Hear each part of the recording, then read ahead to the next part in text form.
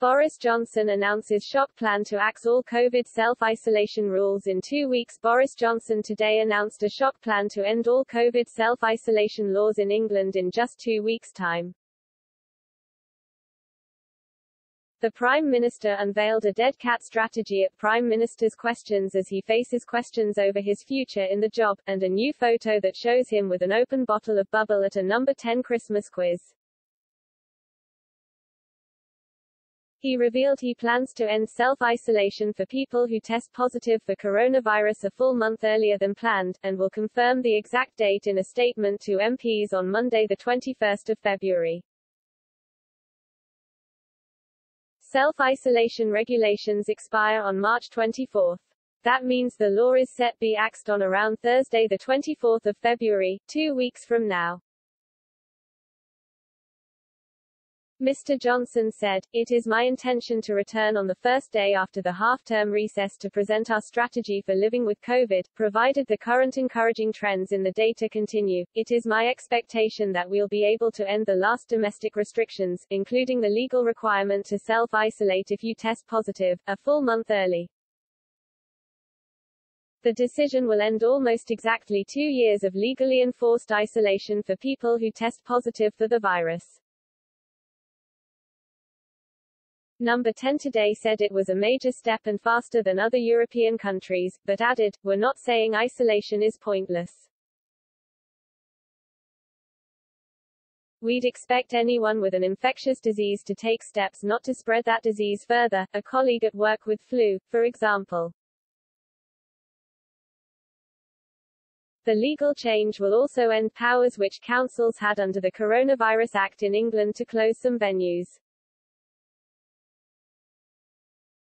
However, these powers were barely ever used. Boris Johnson told MPs last month, "As COVID becomes endemic, we will need to replace legal requirements with advice and guidance urging people with the virus to be careful and considerate of others."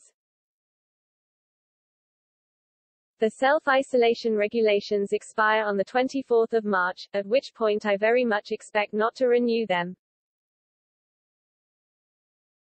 Indeed, with the data to allow, I would like to seek a vote in this House to bring that date forwards. Mandatory self-isolation was already scrapped last year for close contacts of COVID cases. However, people who test positive for the virus must still go into self-isolation for 5 full days in England, a period that has been repeatedly cut from 10 days and 7 days.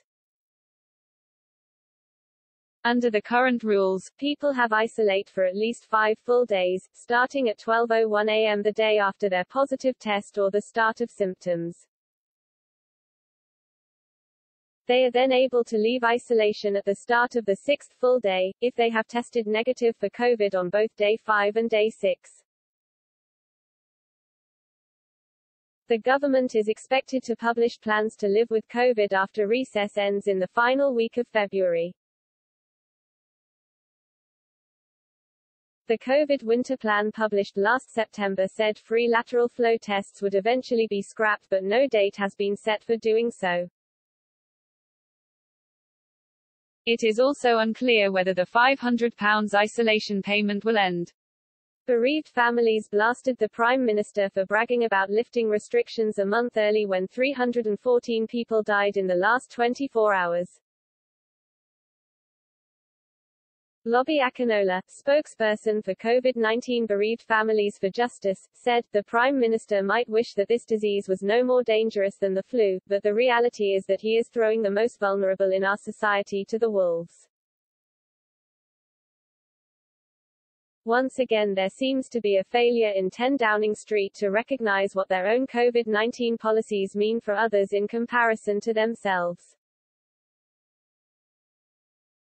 Just as they partied whilst the rest of us endured brutal lockdowns, they are once again opening the floodgates for COVID-19, with others being left to suffer the deadly consequences.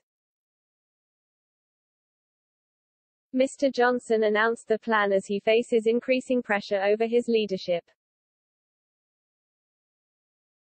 The threat of an immediate no-confidence vote appeared to be receding today after the Prime Minister unveiled changes to his team in 10 Downing Street, and MPs prepared to break off for February recess on Thursday.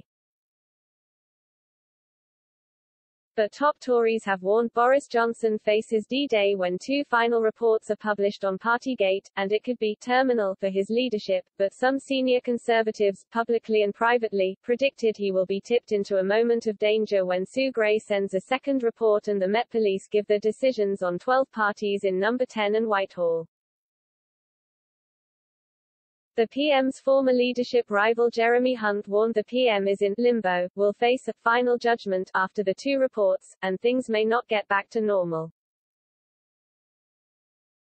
Meanwhile, a former cabinet minister told the Mirror it would be terminal if Sue Gray found the Prime Minister lied to Parliament, or if he was handed a fine by police. The COVID rules announcement did not even placate lockdown skeptic Tory Mark Harper, who demanded to know if Mr. Johnson would publish the second Sue Gray report on parties in full once police finish their investigation. "I will immediately publish in full whatever Sue Gray gives me," the PM replied.